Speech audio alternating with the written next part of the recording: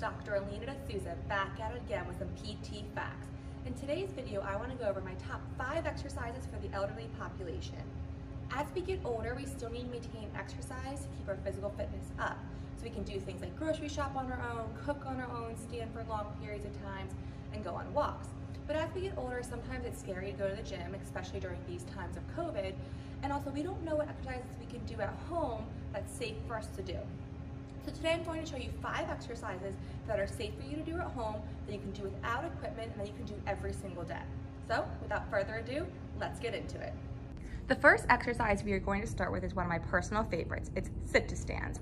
I'm going to show you the easiest variation, progressing to the hardest variation of this exercise. So for this, all you need is a chair you commonly have to stand out of. This could be a kitchen table chair, this could be a dining room chair, a chair that you have in your living room. Go to that chair. For the easiest variation, put a pillow down or something to elevate the surface a little bit. As the chair is higher, it's easier to stand out of. A lower chair is harder to stand out of.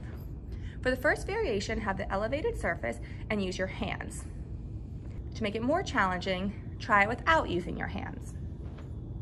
If that seems too easy, take the pillow or elevated surface away and try to stand from a lower surface using your hands. And the hardest variation, if that seems too easy, is to take your hands away and stand without any sort of elevation and without using your hands.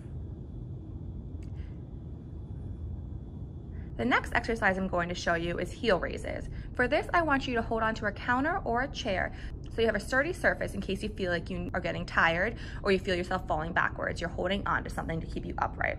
You can also place a chair beside you or behind you. That way, if you want to take a break or you feel tired, it's easy for you to sit down. For this one, while you're holding on to that surface, a countertop or a chair, think about going straight up in the air and lifting your heels off the ground. A common mistake people make is bending their knees and going forward. Try to avoid that and think about just going straight up into the air. The next exercise I'm going to show you is called mini squats. For this one, I still want you to hold on to that countertop or a chair, any sort of sturdy surface you have in your home.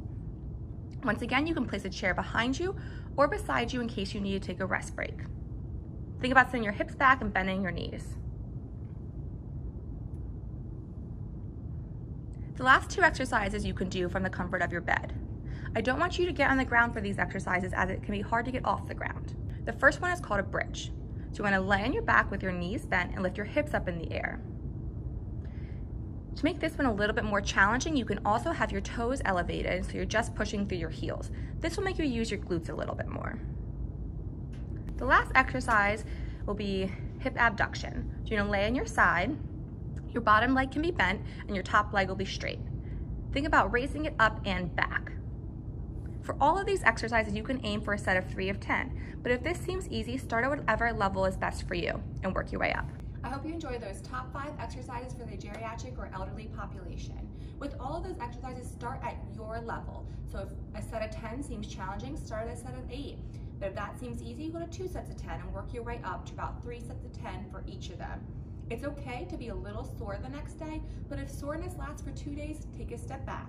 If you have any videos you want to see in the future, be sure to leave them down below. And always remember, exercise is medicine. I'll see you in the next one. Bye.